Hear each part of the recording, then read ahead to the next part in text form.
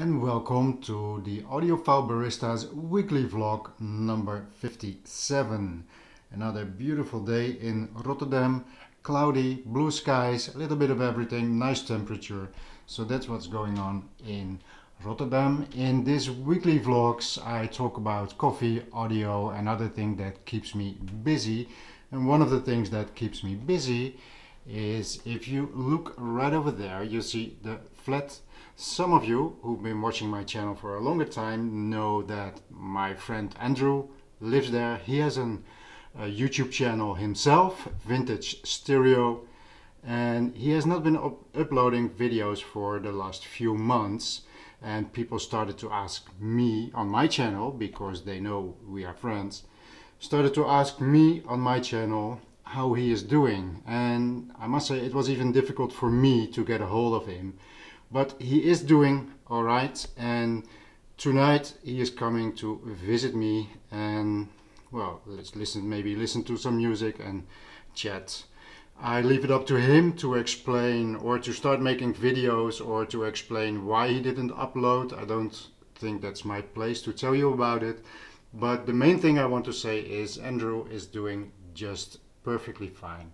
So that's one thing that was keeping me busy. Today I have a few things for you. One of the things is I would like to give you a tip in improving your filtered coffee, your machine coffee setup. So I did place everything right over here. So what I did is I have my coffee right over here. I measured it, 23 grams. Then on the scale I measured the perfect amount of water to go with that. I'll be putting a link up here somewhere to guide you to the video where I explain how you can calculate, if you have an amount of coffee, how much water do you need, because that is the amount of water that you want to put in there. So the right amount of water and the right amount of coffee. That's tip one if you have a filter machine. Now these machines, the Moccamaster from Techniform, they have this, and I don't know how many other coffee equipment has this, but if you look over here, there is this little knob that goes up and down, and if you put in this thing, you will see it raises this little knob, and what it does, let's have a look over here, this knob over here can get pushed up, so this basket will open and let the water through. This means that if you just put it in like this without the carafe under it, the water will not go through. And that's the whole point of the tip that I'm going to give you. Now over here, this is the older version. What they did is they have this slider, and you can open it halfway or completely, and I prefer this system. It's much easier because you have to keep this one not under it, and this is not completely drip proof. So if something drips through right over there, it just will fall into the carafe, but over here it will fall on the hot plate. Anyways, what we're going to do is put in some water.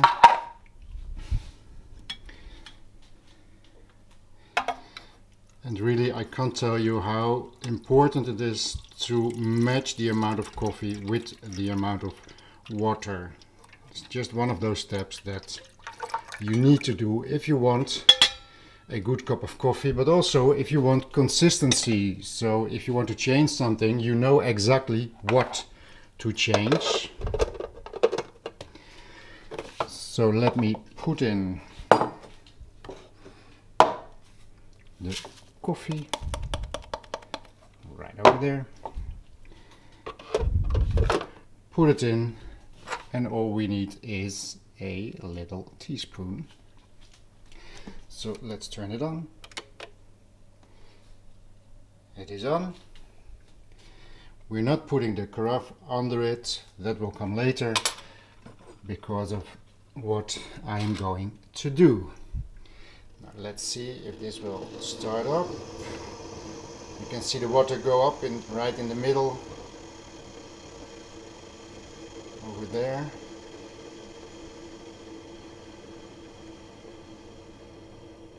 There we go. And there we go. The water is on the coffee grounds, but not going through yet. And the reason, now let me see if I can get a good picture and do some hand-eye coordination. So on the side here you see these grounds, they are pushed up and they are not, there's some more right over there, but they are not really soaked in water yet.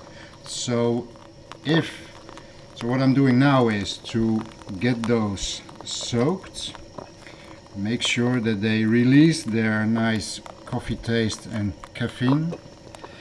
And if I wouldn't do that, a lot of the first water that would drip through will not have any coffee extraction in it.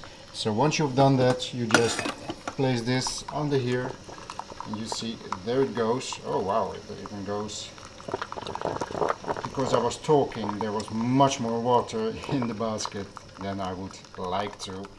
So that's why the power behind it was a little bit big and it almost went over the lid there. So the last bit of water going up, as you can see.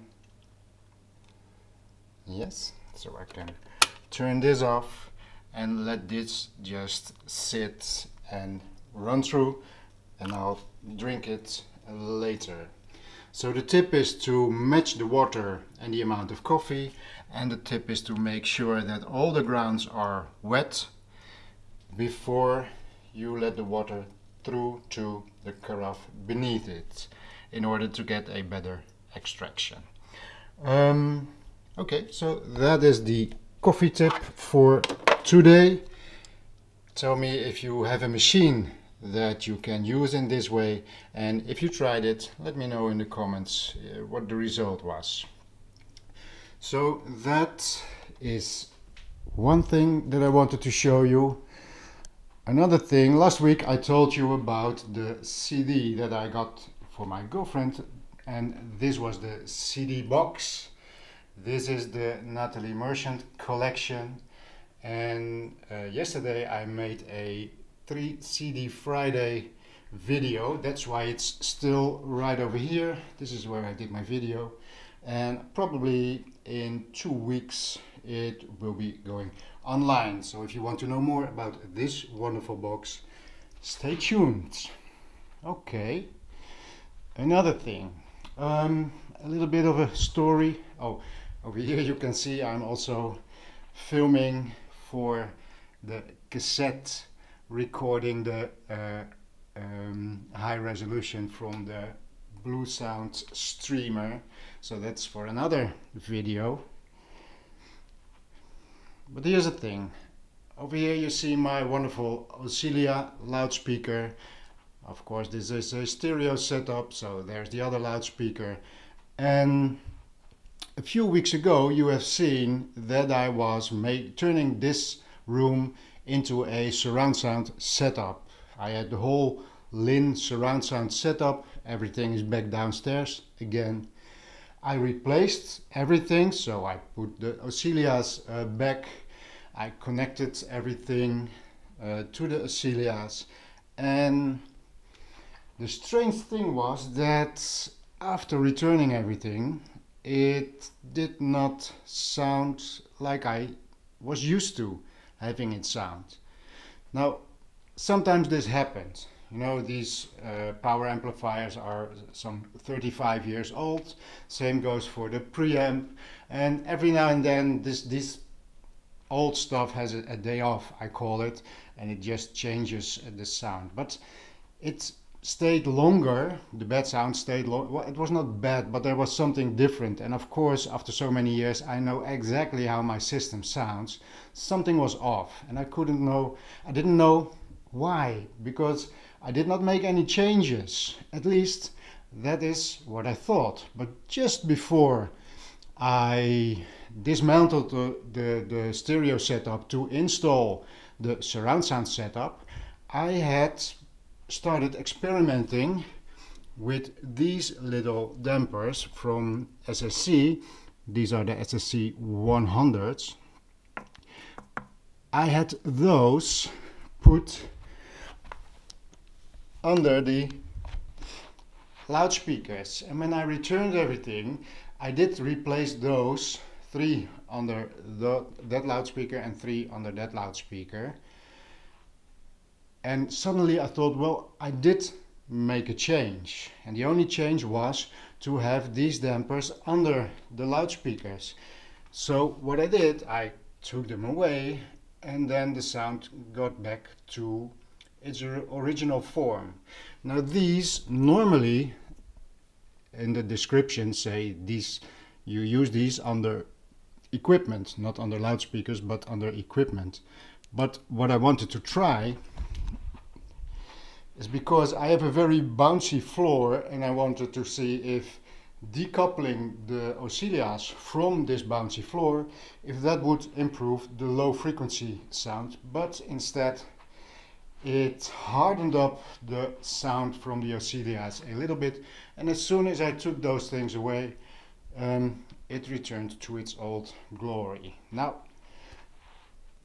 I'm not saying that this is what was the cause of that. It is strange that when I took them away, it changed back to how it was. It could be something else, but I know that putting things under your equipment or your loudspeakers can make a difference, and in this case it made not an improvement but a down-improvement. I don't know how you call that, but anyways, this was interesting. I thought I'd share it with you. One of those things that you try out. I forgot that I tried it out, and I couldn't find why is my sound not the way that I'm used to it. Hi there, the audiophile barista here. What I forgot to say in the video is that the Ocellias are not built like most loudspeakers. Most loudspeakers boxes are heavy, sturdy and rigid in order to minimize and remove vibrations coming from the loudspeaker drivers. That is not the design philosophy behind the Ocellias. This loudspeaker box is almost lightweight, and some of the sides are actually really thin. In this design, the resonance from the loudspeakers is part of the sound design. That is why I can imagine that the way you couple or decouple these loudspeakers to the floor can have a bigger impact on the sound than some other heavy box designs. I thought it was important to add this bit of information here. Now let's get back to the vlog. Okay, one more thing. A few weeks ago I told you for my quad setup downstairs, I wanted even shorter cables than I already had. And I told you that Ronald, which is the guy from whom we did the first room tour, he is making cables now, and I got into contact with him, and in a few days he will send them to me. He is doing the last bit of testing. But over here you can see this is the result. So I have two very short cables, one going from the preamp to the tuner, one going from the preamp to the power amp, and the third one right over there, well, he had to buy a minimum length of cable anyways, and because these two were so short, he had some left. He asked me, shall I make a third one? And I said, yeah, sure. I'm always interested in having more cables. I think he did a very nice job, and I can't wait to install them behind the quad and see what they sound like. Anyways, if you are interested in some very nice cables and you are looking for somebody to make those for you, put a comment down below and I'll make sure you get into contact with Ronald. Okay, so hopefully in a few days these will be delivered here and I can start playing with them. Okay, so that is the last thing for today. I'm going to enjoy this beautiful day that we have here in Rotterdam. I want to thank you for watching. Coming Friday is another release of a room tour video, and this is going to be a nice one also, so stay tuned. Thank you for watching, and I'll see you somewhere next week, whatever it fits into my program, because as I tell you every time, I do not have a regular week that I'm making these videos just when I feel like it or if it fits in my agenda. So thank you for watching once again, and I'll see you next time.